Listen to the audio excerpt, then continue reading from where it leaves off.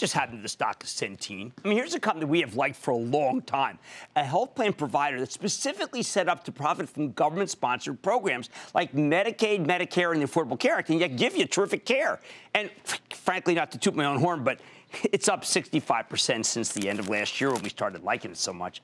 However, there's some newfound concerns we got to figure out. For one, Obamacare enrollment ends today, and it looks like it will be down versus last year. Doesn't mean they'll be down, but the whole plan for the nation. For another, the new tax bill ends the individual mandate to buy health insurance, which presumably would hurt Centene's profit if we could really understand what they're doing in Washington. Perhaps most important, just last night, the company announced the 2018 outlook, and to me, the numbers seem to be terrific, but maybe it wasn't blowout enough for the analysts, so the stock got dinged over 4% today.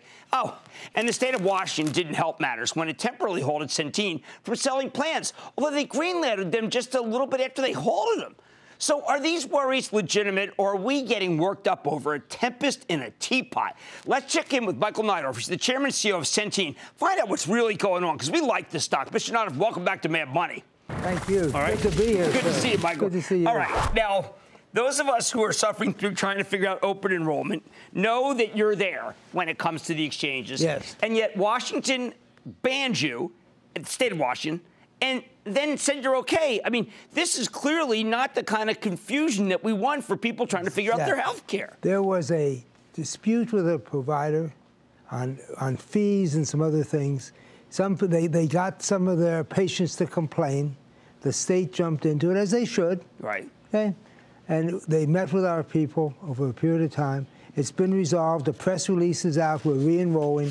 It lasted about 8 hours. And Washington can enroll a little bit, I'm told, can enroll longer in the state plan. So it was a tempest in a teapot.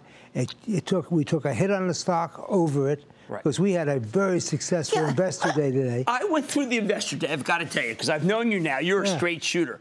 And I kept thinking, all right, what's wrong? What's wrong? What's wrong? The analysts all loved it, everybody loved it. And then I hit up the news, and I couldn't believe it, because this is crunch time for a lot of people in the country. That's right. You know, and we're going to be up. I think I mean, you're up year over year, so unlike the nation. We talked about 100,000. Now, some of the things they did was guaranteed to reduce the enrollment.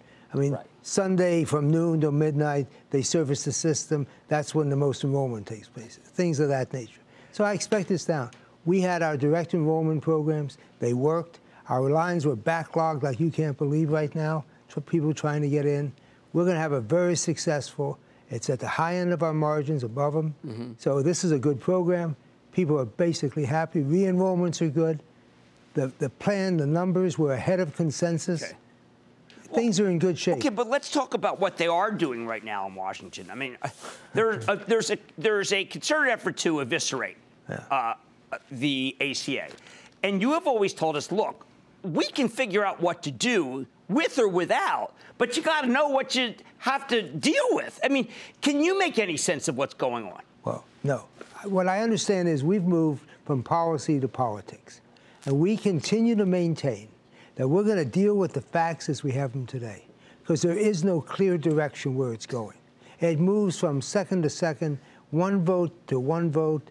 It's just impossible to figure it, but it's worked for us. Do what you think is right at the time. I had a panel today on the ACA, credible. We all agreed, keep moving down the line. Right. We will fix it. All right, now how about the acquisition, Fidelis? I mean, that's a gigantic acquisition. Is any of this pushed back or anything by what's going on with the now politics and not policy? No. Fidelis, the integration program is in place, going. We're moving through the regulatory approvals. I am told that the state really has very little issues. They understand Centene and what we bring to the party in medical management and good systems.